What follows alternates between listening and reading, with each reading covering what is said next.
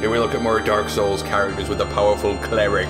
You choose this person, you're gonna start at level 14 with 10 Vigor, 3 Endurance, 8 Vitality, 10 Attunement, 11 Strength, 5 Dexterity, 4 Adaptability, 4 Intelligence, and 12 Faith. This man is a believer.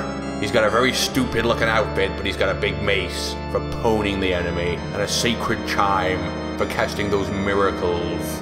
And he's got 10 life gems to throw around. This would make a good key choice if you want to become a magical power mage.